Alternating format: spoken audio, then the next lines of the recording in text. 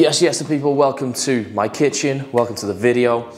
I was thinking that it's been a while since we did any cooking videos, and therefore we must remedy that situation, and that is what we're about to do today. So we're gonna do some high protein breakfast ideas, because I just feel like we could probably all reach a consensus that breakfast is categorically the best meal of the day, right? It's official. So let's just do it. All right, so first up, we're gonna make a frittata. That's basically a baked omelette. So think about like a quiche, but without the pastry.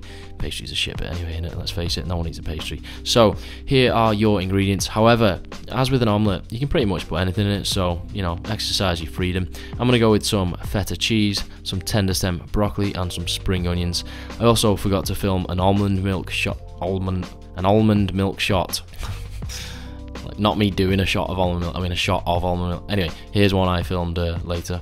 So first up, chop stuff up. I would go with fairly small pieces because we're just going to fry this, so it needs to be, you know, friable chunks, mate. Right, then you can just throw that stuff in the frying pan with a bit of the oil of your choice. Gonna go with a medium heat, and just be careful not to overcook your veg, because it's still gonna go in the oven for like 15 to 20 minutes. So we're just starting them off in the pan, really. If you leave them too long, you'll just end up with soft broccoli, which is less than ideal, particularly if it's been left in the fridge for a day or two, which this can be. Alright, so preheat the oven to 200 degrees if it's a fan oven. If it's not, just Google the conversion.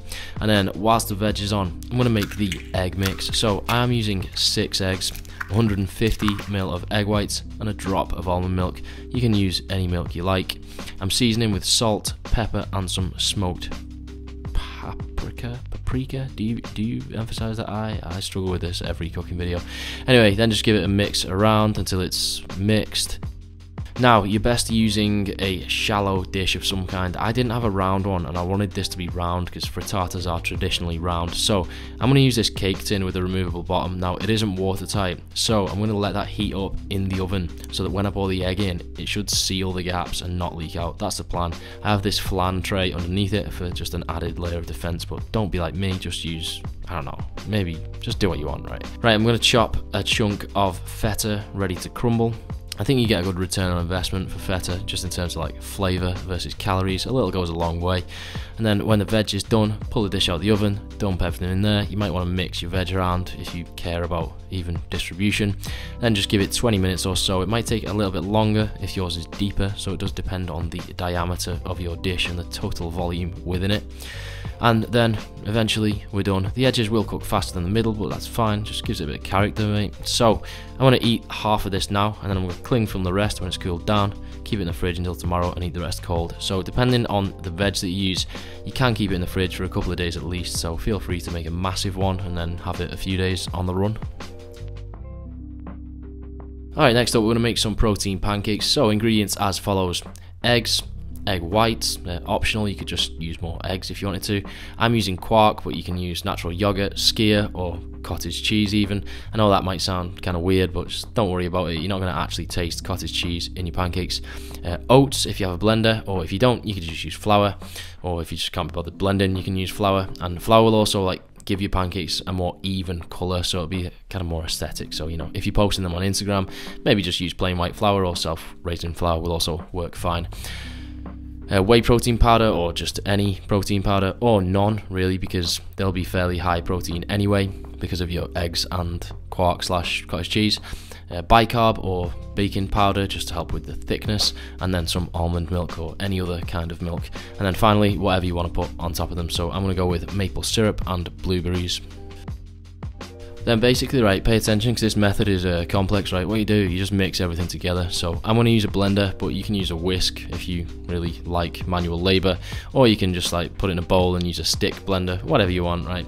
Just got to work with the tools you've got, right? I typically just wing the amounts and then aim for like a decent consistency, but I'll put some actual amounts on the screen if you're not that kind of confident / reckless in your pancake escapades.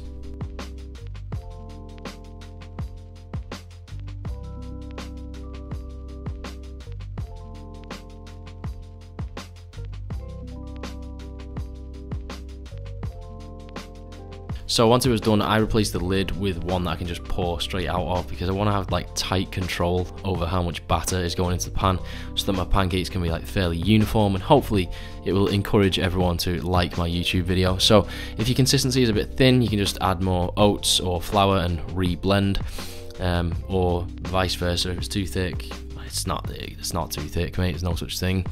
So yeah, just fry your pancakes. I prefer frying in butter, but you can use whatever you like. And I also pressed some blueberries into the pancakes as they were frying.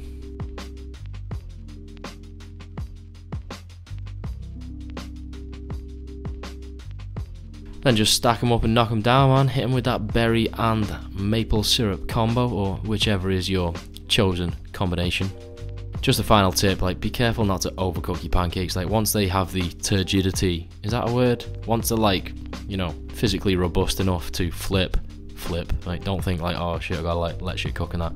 Nah, just flip it as soon as it can be flipped. Alright, we're gonna make an epic breakfast bagel. So you're gonna need a bagel, some bacon or turkey bacon, cheese. I went with mature cheddar, but you can just get those little like peasant-y cheese slices if you like peasant stuff, avocado, and finally some butter.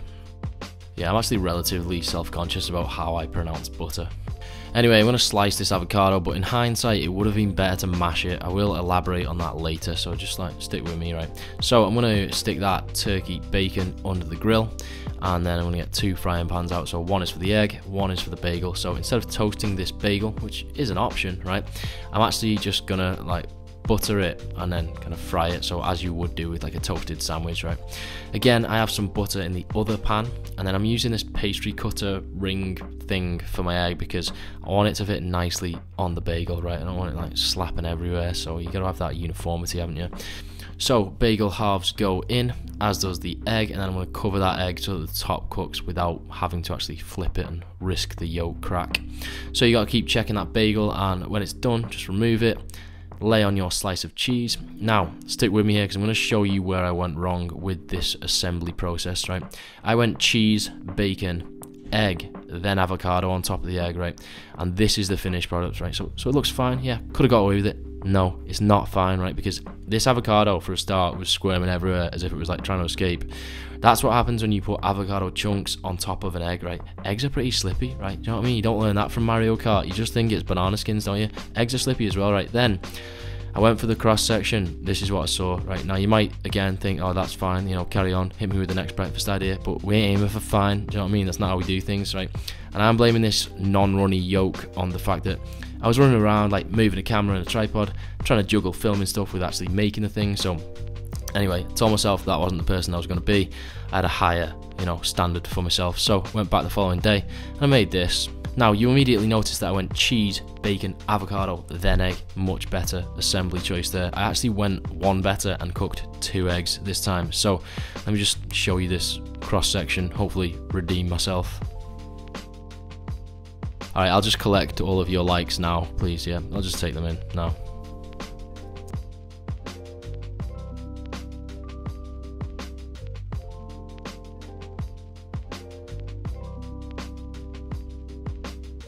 Alright, finally we're going to make some peanut butter and protein oat bars. So this is not one for the faint of heart or for those currently dieting, so step outside if you are not prepared to see me putting 100 grams of peanut butter into a single recipe, right? So for this one you're going to need some protein powder of your choice, some oats. I'm using porridge oats, you can use rolled oats if you prefer, a lot of peanut butter, some almonds which are optional, some sultanas or other dried fruit. Dates actually would have been ideal, so if you have those, go with those, and then some maple syrup or honey. So first, blend together the oats and the protein powder. I used 200 grams of oats and 100 grams of protein powder. Don't worry, I'm not eating this all at once, right?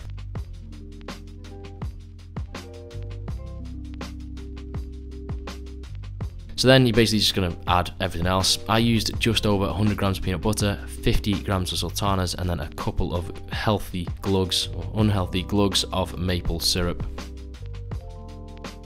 Then just give it a few pulses until it's all mixed well. You might have to take it off and scrape some of the mixture down from the sides a couple of times. Mine was a little bit dry, so I added a drop of water and also a drop of almond milk. You want a consistency that's kind of like cookie dough, although it might feel a little bit more sticky because of the whey and the sultanas. Then just pack it down into a dish on some greaseproof paper. Try and pack it pretty tightly if you want a dense, chewy bar. And then finally, chop your almonds up and sprinkle those on top. Then you can just chuck it in the freezer. I would give it a good half an hour. If it's a bit too sticky when you take it out, then just put it back in for a bit. Eventually you should be able to chop it up into bars without it sticking to itself too much. So I would say keep these in the freezer. It really depends on like how sticky / wet / dry you made them, right? Mine were like a little bit on the wet side, to be honest, but if they are like super moist and sticky, I would keep them in the freezer and then just pull them out, like, you know, before you're going to eat them. Like, they only need like a few minutes out of the freezer before they're fully edible from fully frozen. Otherwise you might be able to get away with keeping them in the fridge. Alright, anyway, that is it. That is 4 high protein breakfast ideas from me to you. You're welcome. Like my shit, subscribe to my shit. See you in a bit. Ciao ciao. Sayonara. They see me rolling, they hating.